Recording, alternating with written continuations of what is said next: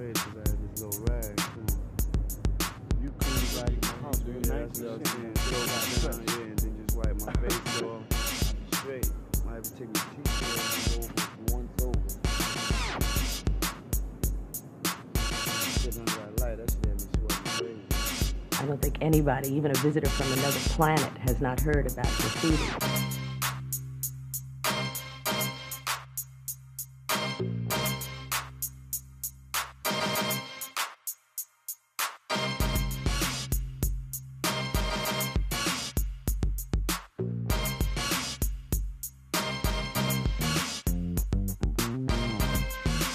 Step on my toes, you better look out for a knockout sandwich, because I'm going to give you one. Free at the cost, too, you bullshit.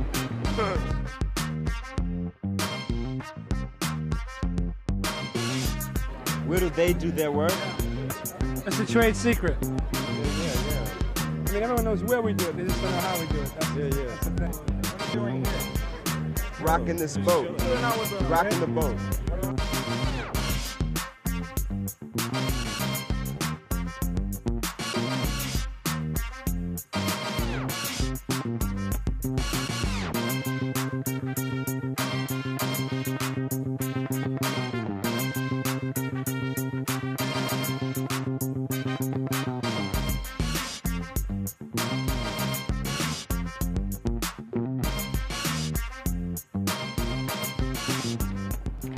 What I think about people like you who love graffiti, I think you're crazy just like the people who do graffiti.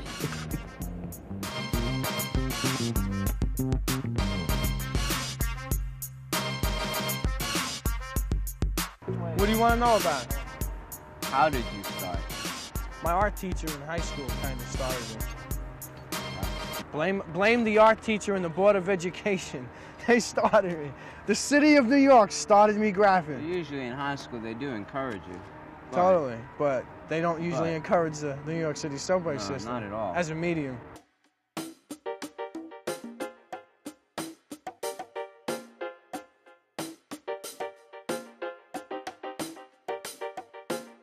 When you hold these people up and say they're artists and you put them very much in the public light and lionize them, I think you have to realize that what you're doing is establishing them as peer models. They begin to say, that's my goal in life. But where do they practice it? They're going to practice it on the subways, they're going to practice it on the public buildings. What's different about that than holding up as peer models somebody who's a successful gambler or somebody who has been successful in any other kind of illegal narcotics and so on, and if you show them with all the trappings of success and that becomes a peer, you are having a whole generation of people who begin to copy that.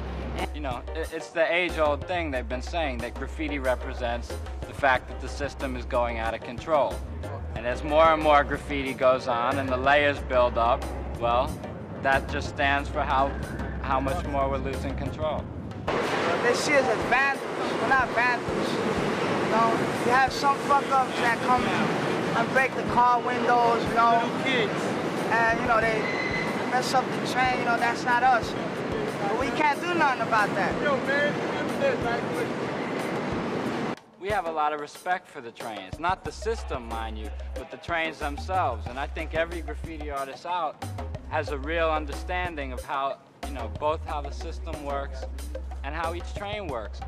In certain ways, they are more knowledgeable, but it's a peripheral knowledge and it's a topical knowledge, and it has no depth or substance. I was mandated to come in front of this camera, Tony.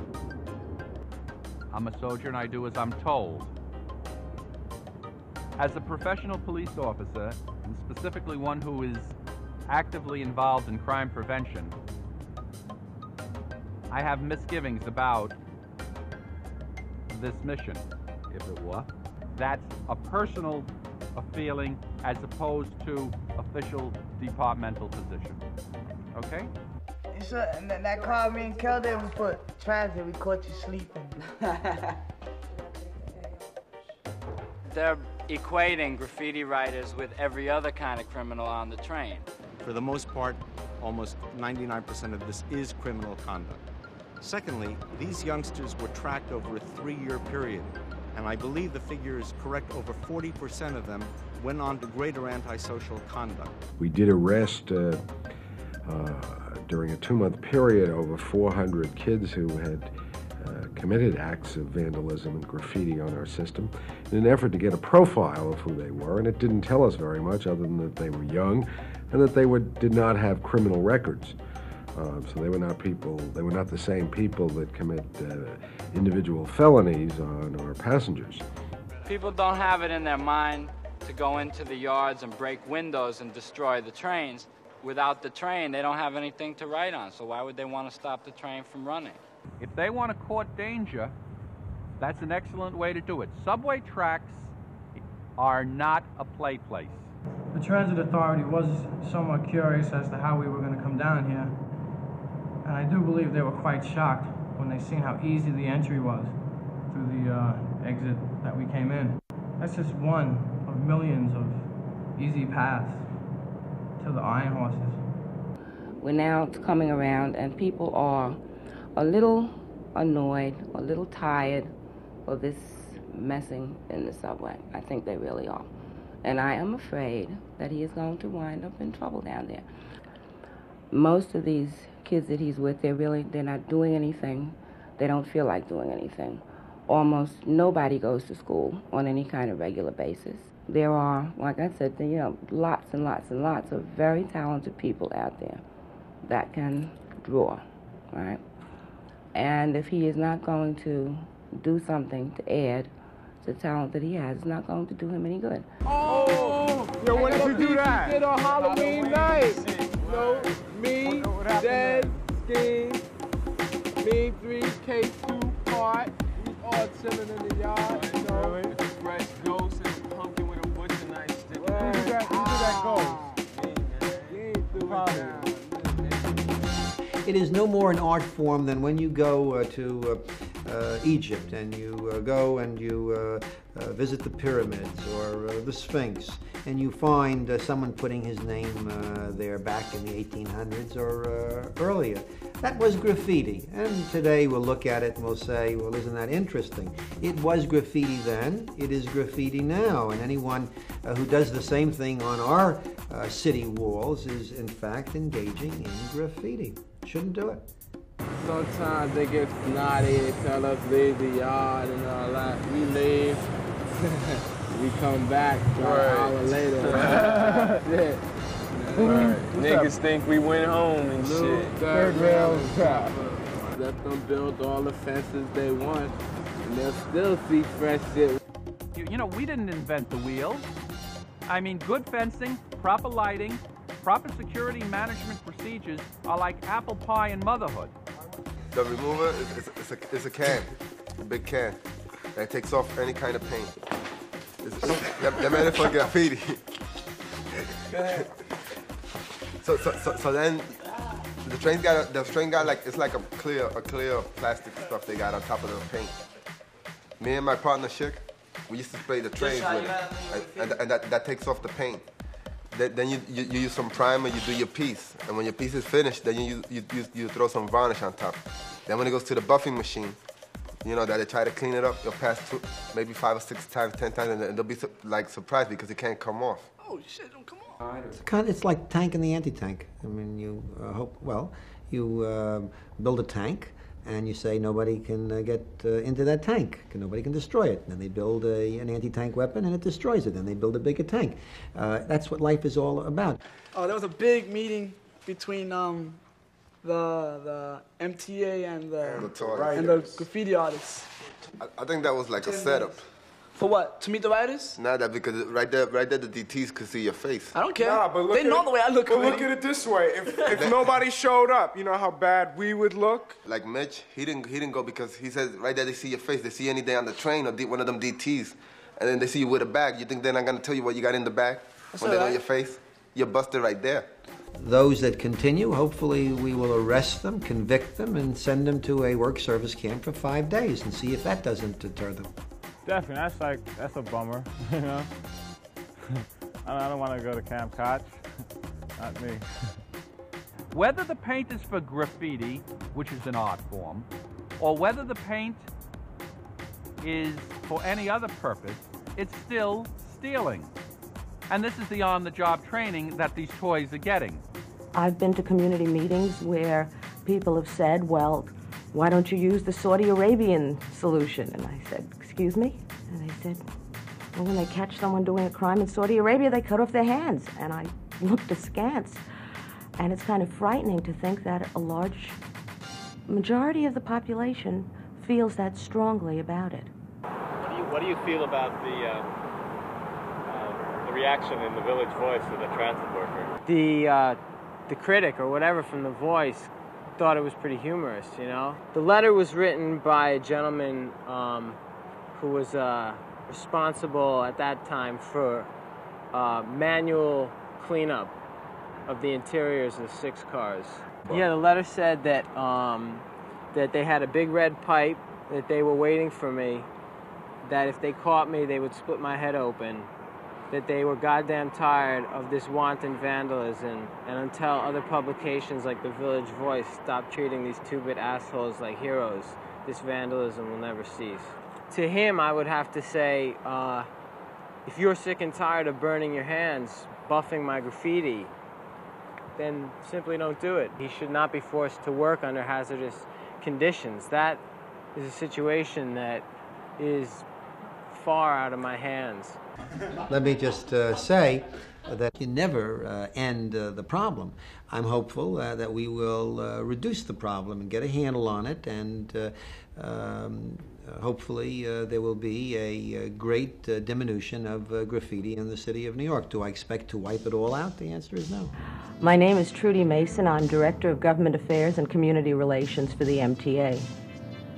I've gotten to meet some of the writers. They heard about me. As one of them told me, they said I was a cool dude and somebody who they could talk to. Some of it, and this is my own personal view only, is not bad artwork. But again, it is doing something illegal. It is doing something, it is vandalism, no matter how you slice it.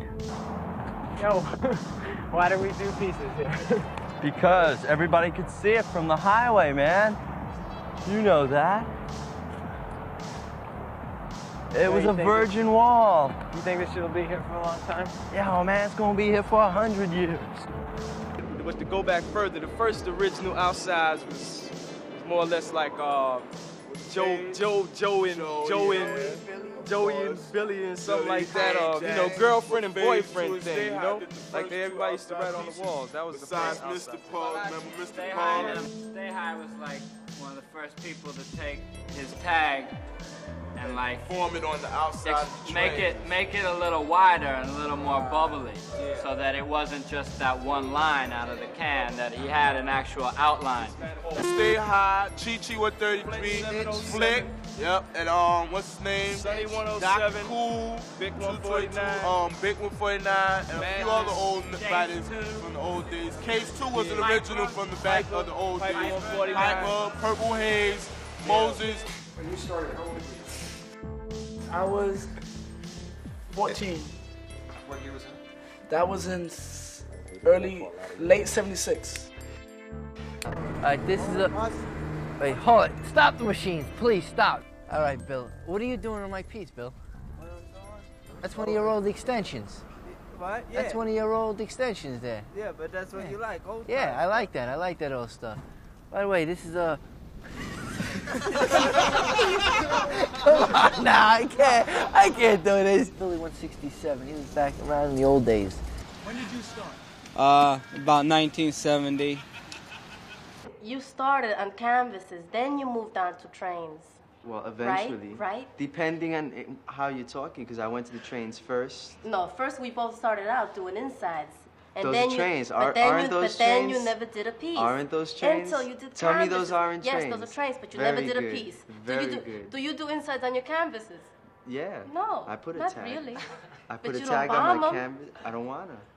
Other people made up wild style that was good, you know. Other people made up crazy, you know, bubble letters and all that type of stuff. I always liked this style, such as real hard rock block commuters, you know, like computer, and just do it nice, you know. Well, you notice that Knock look like one of his characters? Yeah, he do. See, we be dogging the ones, man. Dogging the 1 yard and shit. Them scheme and spanks. Scab 2 intact.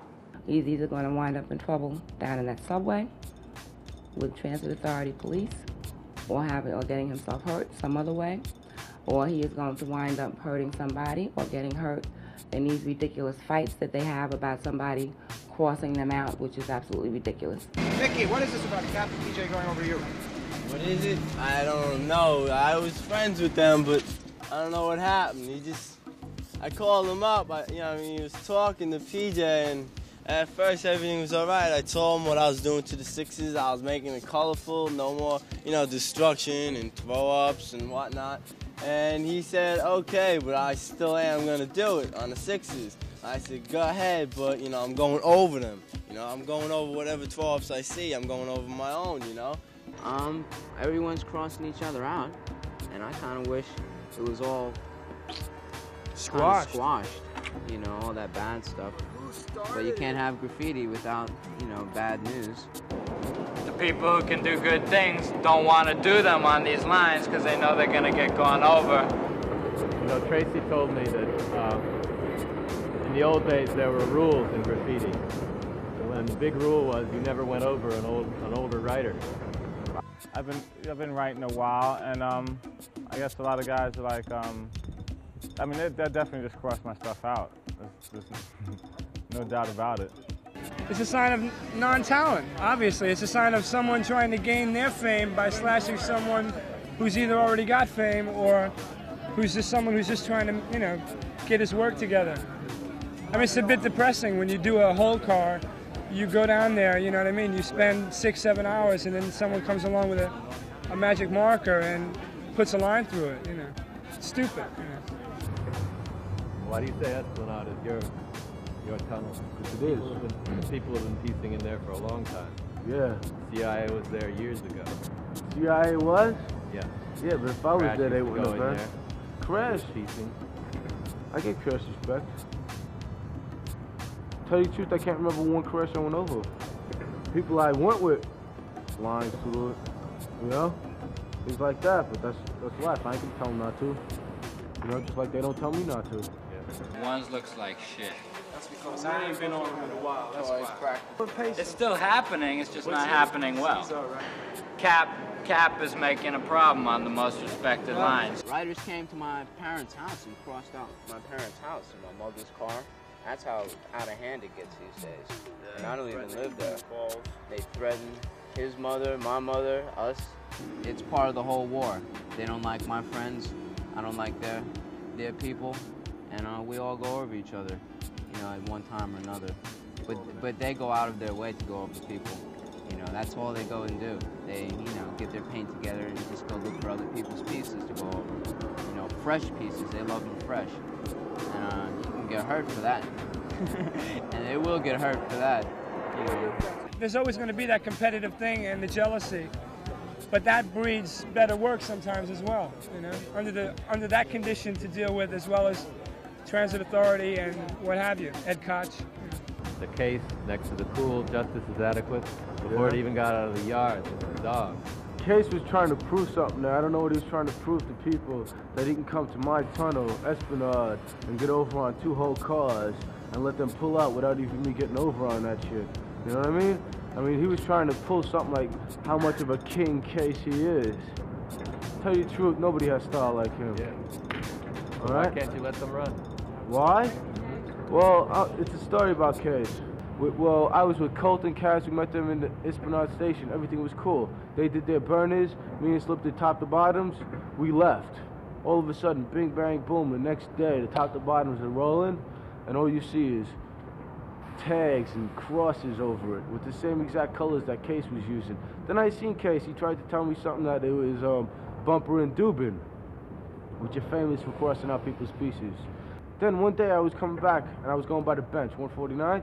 I got off the train, and I started talking to Case, told me to get the people out there, and then he starts talking about some shit, that I'm a big toy white boy.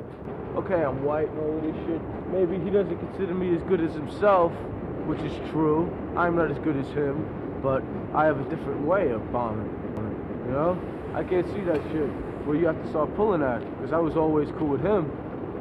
So that totally destroyed everything I had. I was going over TNT, everybody who wrote TNT, TC5. Is you kidding? Are you kidding?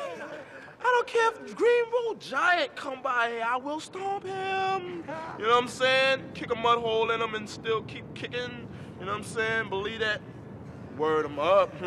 Niggas is surprised. Niggas who sleep on me better hold on. Hold on to the bed tight. 82 is our present company. Are there any kings left? Yeah, I'm a king. I'm left. If he perceives himself as like standing on a throne, there ain't no one gonna take it from him, you know what I mean? King Case is king if he perceives himself that way, you know? But he can definitely say that, and I don't think there's anyone in graffiti who would question him, you know what I mean? But why do you go over people? Some people that never did anything to you. Why did you ever start? Realize the problems that you've started with a lot of toy riders, that they look up to you, and now they realize that going over people is the only way they get fame. And now there's wars left and right. Somebody has to influence these young riders that that's not the way to go about it. To go over pretty stuff, whole cars, window down. He goes over deaf niggas, man, and right say toys, man. That shit is crazy, man. It's crazy. It's cold. Now he goes over his own boys that he hung out with, man. That's crazy. But is it worth it, all this, to have to look over your back all the time? Look behind your back all the time? You got people, so many people after you? They got me after them too. You know? So they gotta look. You know? How about a truce? Truce, stop it. What are you joking? I'm gonna trust a bunch of people to have my back. I'm walking down the tracks. Kill him. The best way to get rid of Cap is just kill him instead of making peace with him. That's what everybody says. Anybody ever take a shot at you? Shots at me? Nah. It's usually the other way around. Well, doesn't that say something to you? I think it says that these people ain't got no balls. I try and kill people, they should try and kill me too. If they don't, they're stupid because I'm gonna get them first. That's all that means. You know, because people start playing with you, they think they can get over on you, and you just have to dog all of their stuff. That's the only way I know to get respect, is to, once people play with you, you have to hurt them. Otherwise, they think they're gonna get over on you every time. I don't think anybody that writes graffiti deserves respect. Cass, K-A-S-S. I brought Cap up because the first time we ever did a piece was me and Cap together. The first time ever touching a can with him, we were walking down Esplanade, and we decided, hey, let's go do something. So I did a cast with him, and really he wasn't nothing. He used to walk around with a little El Marco, believe it or not, walking around in, you know, little posts from post to post, Sarge 34, WA, little things like this. And he wanted to get into graffiti. So I told him, listen, I draw you a couple of sketches here, and we go out and we do it. And that's how what Cap is now. If you can do your work, I mean, do it. But if you're gonna fiddle daddle about it, do little craps about this, going over people, it ain't even worth it. Please, let's not mention toys. They should not get no fame.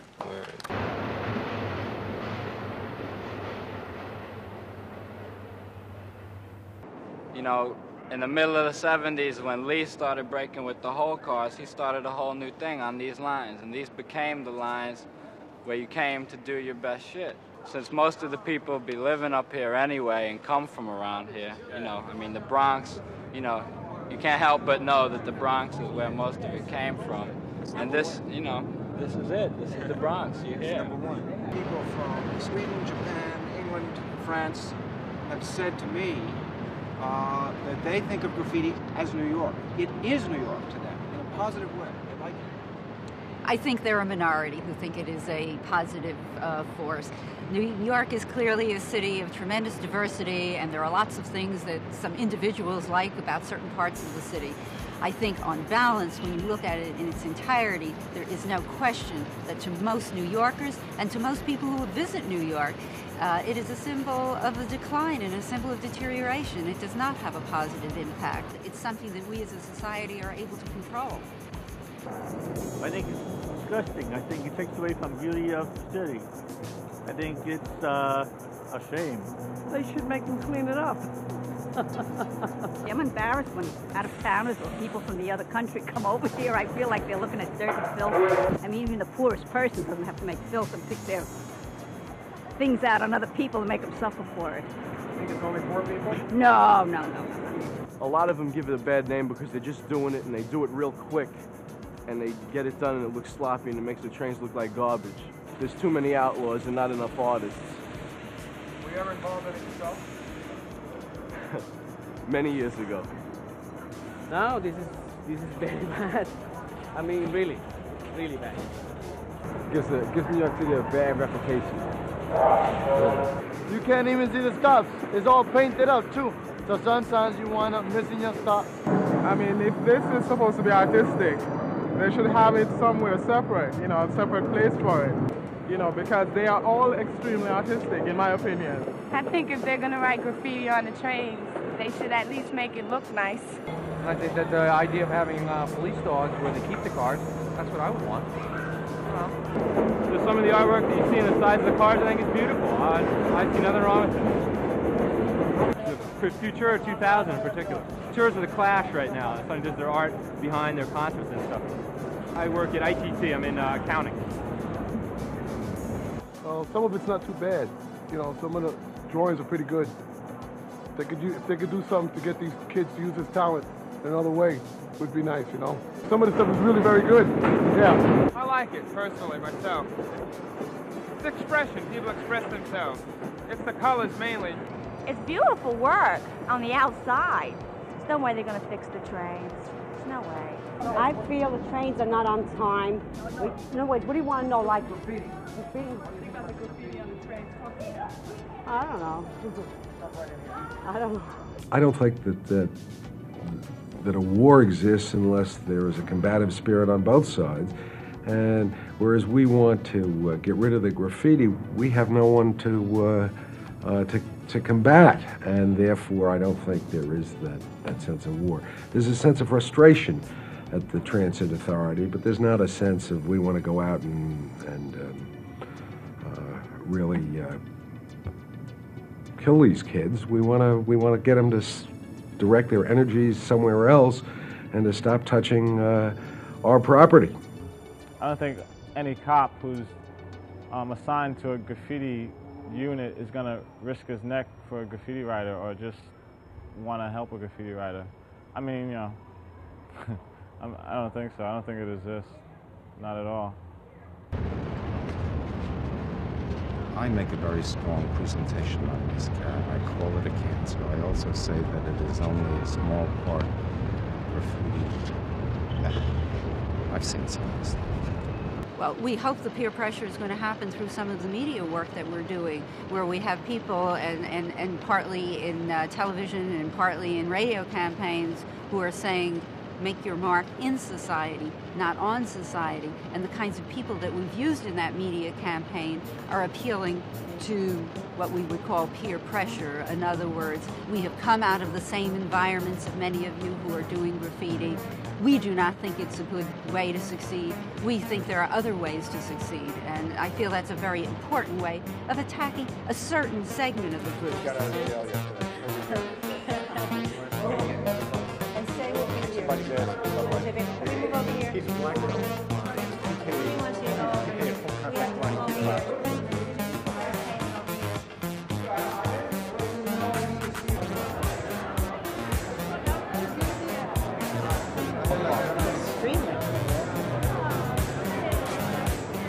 Hi, I'm Crash, and he's not.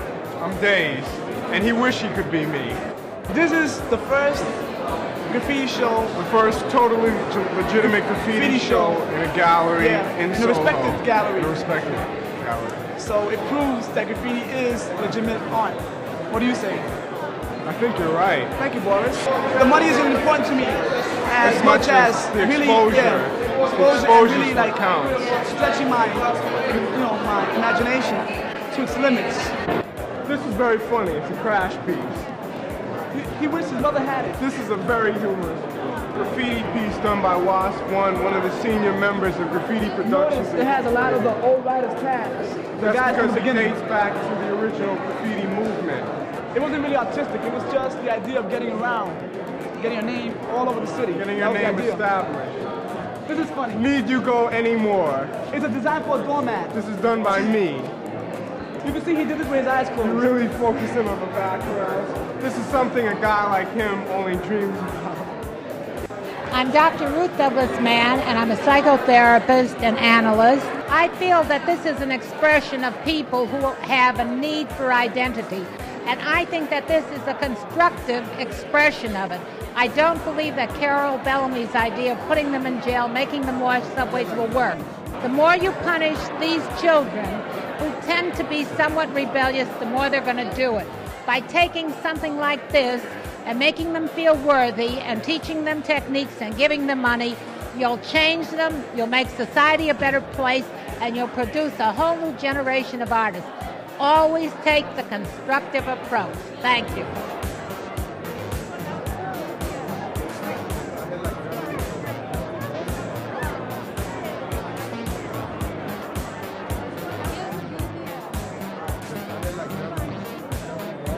I started writing graffiti about 3 years ago when I was in college because I was kind of like, I needed something to do. I started writing funky graffiti, which is mostly like hieroglyphics, the funky kind of graffiti, the kind you really can't understand. And then eventually I evolved into this New York style graffiti. That's what we call it in Philadelphia. We forget about the chains because we know after about 3 months they're going to take them right off. That'll be a waste of our paint and time we spent putting it up. So what we doing, we putting it on clean walls and rooftops. That's about it. And now I'm here to like kind of find out a few new ideas which I can take back to Philadelphia and new styles to make graffiti more of a colorful art. Nice, really nice. This is a roots art form, something that comes from the street, something that you don't go to school to learn for years and years. This is something that comes from the heart and something that comes from the street, and that's where I think its value comes from. But this art does have antecedents in other kinds of art. It's been compared to pop art. I find it, though, much less ostentatious than pop art. Pop art, when I think of pop art, I think of Warhol doing silk screening, having silk screen done for him by, 100 Warholites. I think of his Campbell's soup can thing, or Peter Max. I don't think this is pop art. I think this is popular art. Pop art was more of an attitude, has much more of an attitude than graffiti. Graffiti is a street form more than anything else. Pop art was a way to legitimize, I think, bullshit art. I think to call them anything less than artists when they're displaying such a phenomenal artistic talent is just kidding yourself. I think something like this on the side of a train can be beautiful. I'm not on TV. I was like... Viva Rock, Viva Rock. New wave. All right. That is me. That's me. That's the way I look sometimes. And it's New Wave Diva because I'm throwing it in all the bullshit graffiti artists' face. Those downtown Greenwich Village types who think they're really down with graffiti and call themselves New Wave. I am New Wave because I'm out there painting and they're not. And that's that. All right, you can do a piece and still, you can do one piece and bomb much insides, like 20 cars, 50, 100 cars, and people will still say you want, the same amount is up as if you was to bomb insides if you do a couple of pieces. So they come out even. A certain amount of insides is equal to a piece, a certain amount of pieces. Like I said, the answers that he's giving is absolutely ridiculous. That he's up, he's this, he's that. I don't even know. The answers that I'm giving is the answers to the questions. They are not ridiculous. I don't even know. Just because you don't know what I'm talking about does not make it ridiculous. You finished talking? Definitely. But me and Shy, my man Cool, and a few other celebrities here. Out of us three, we about the only main old crew here, you know what I mean? You know what I'm saying? So for you people out there in the world, I want you to grab all them girls and I want you to get the ones with the longest curls, so check it out. That's my thing. If this isn't the piece. Yes, this is the Fresh Prince. Yes. Yes. Ah, get that Desi, yeah. I did that a few months ago. It ain't no thing. It's a little buff, you know? It ain't no real life thing. Look at that. It ain't buff. And he put up my crew. It is buff. It is buff. What was he like when he was a little kid? Well, what I worry about most, as I told him, that down there in the train, like I said to you yesterday, that there comes a time that I've been around here long enough to see the pendulum move back and forth quite a bit. And, of course, he doesn't understand this, and like I said, he's got this immortality that all 17-year-olds have. Yeah, it'll always be happening, man. That's obvious, you know? Well, I like to come down here. I'm comfortable down here. This is like it's like a workroom. Graft is a lot of relaxation. It's a lot of pride. It's dignity. It's identity. You're proud of some of your work, right? Yeah, you could say that. You feel proud when you see it go by, especially if it's a burner. Yeah, yeah, say that. Can you understand that, Barbara? The sense of pride that he might feel at seeing something like that he's done? I can understand that. Spank, scheme. Yes, get that scheme and Spank Silver for the film. Yes, I think so. Damn, look at the colors I threw on that piece. I think so. Look at that cloud. No, I think so. Yo, look at that. Yes. Most definitely, you know it. I think so. Yes. You can still read the one. I did it. I know you can see. You can still read it. I did it last night. You fucking. I did that shit last night.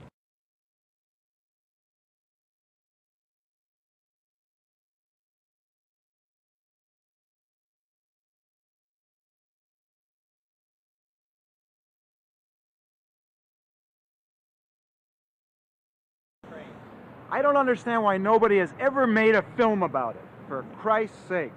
This is a magnificent subject about these vandals and criminals who've taken over the city of New York. Don't quote me. You ride the subway often? Do I ride the subway often? Whenever I can, whenever possible. Sometimes I get up in the middle of the night to ride the subways. You have to ask me questions.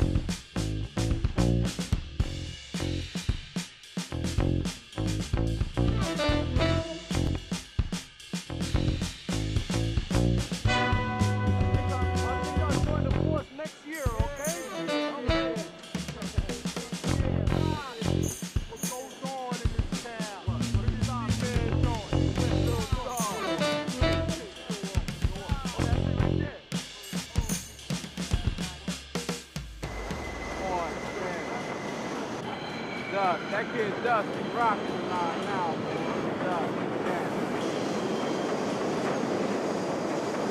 What? That video on TV, cartoons and all that thing, making people do what they want to do and swing.